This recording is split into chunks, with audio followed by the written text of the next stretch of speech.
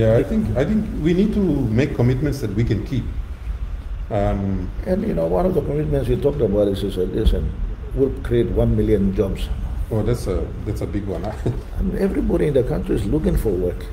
Amas tausit man meri ko Stanley Hotel, oli ko narbla apo oli advertisement Lamana Hotel, blo sambla work number. You can see the desperation among our people looking for work. And when we have a government just come and snap us on the working announcement also, yes, we will do 1 million jobs. The jobs are already that can be created very easily, as we said, about forestry, fisheries, agriculture, tourism. Tourism, when you get the law and order right, people will come, they will live in hotels and guest houses and travel up and down the road and airlines.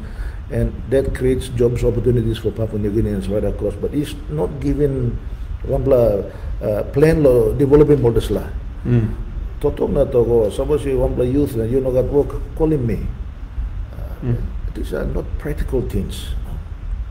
You mean totoklo, giving belly sin, a sweet totoklo manberi. Yeah.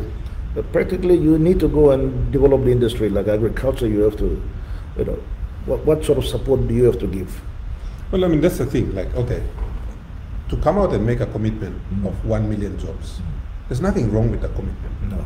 I think it's a commitment that any government should make.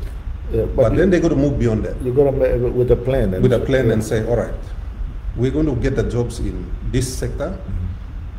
They're going to be based in wherever. Yeah. So actually have some numbers so the young people can say, all right, the jobs are in Ley, or the jobs are in Hagen, or the jobs are in Mosby, or Tate Rabaul, or Wewak, like where are the jobs? And so we're not able to do that. And you just throw them the big number, 1 million jobs, and that's the end of it. And total sol stop on top now. Take blame underneath and know that.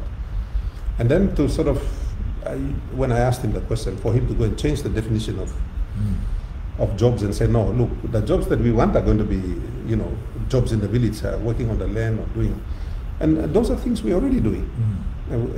All workload place now, workload ground now, planning, working garden, planning cocoa, coffee, all these things, we're already doing that.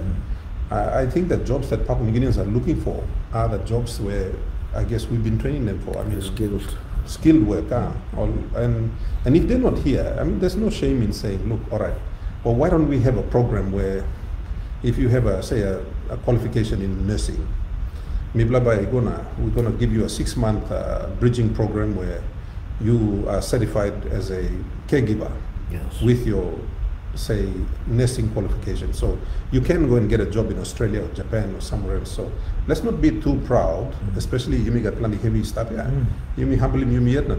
there's nothing wrong with upskilling our people so that they can go and work somewhere else. And then later on, so you have a long-term plan. Short-term plan, long-term plan, well, hopefully they'll go and work and come back, and then they can come and rebuild their life here in PNG. But just to simply say that we've got 1 million jobs for you and we don't even know where they are, I don't think that's fair on Papua New Guineans.